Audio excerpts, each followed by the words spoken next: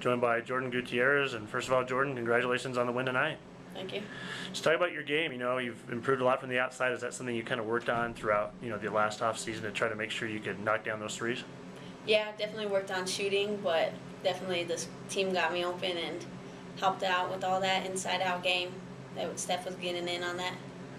How big was it to get this win tonight? You come in, conference play, start at home, you want to start off on the right foot, and came up with a big win tonight. Yeah, we started out strong. This is going to be a good momentum carrier for us, so hopefully we can close it out tomorrow.